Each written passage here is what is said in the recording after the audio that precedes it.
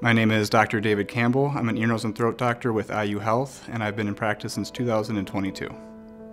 I chose to become an ear, nose, and throat doctor because for such a small area of the body, the head and neck really is so integral to how we interact with and experience our world. And when we can help people reclaim things such as hearing or speaking or swallowing, it can really be very rewarding for us and obviously the patient.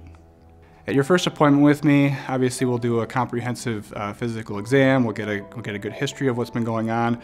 But really what I want is at the end of the appointment is for you to be able to explain what's going on with you, what your problems are, what the treatment options are, and that you feel really comfortable that as a team between us, we've come up with a good treatment plan for you. What I love about my job is that no one can do what we do in a silo by themselves. It's really a team, a team effort.